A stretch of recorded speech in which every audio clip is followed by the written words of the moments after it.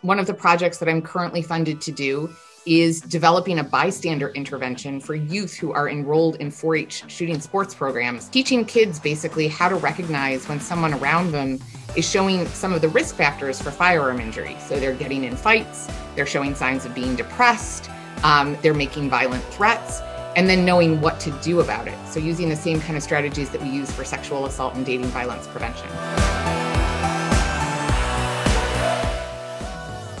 We've been really dedicated towards finding practical solutions, doable solutions, things that we can promote that people are doing, that they can get done in their community and make a difference.